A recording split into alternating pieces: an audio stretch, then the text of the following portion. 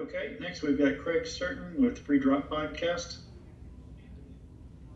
Hey Garrick, how you doing, man? All good. I just wanted to ask, what aspects of your game did you and Cliff identify as aspects that you needed to work on prior to leaving for Europe?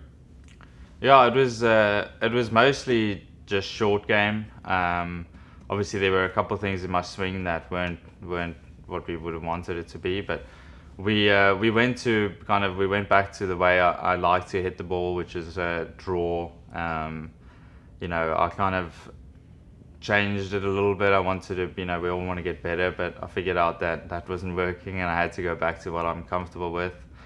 And then short game, we just worked on technique, hitting different shots, because the pins out here, are always tucked, 3 from the edges. So I had to figure out how to get a lot more spin, but while hitting it a lot shorter. I changed to the new Pro V1X from the normal Pro V, which helped a lot.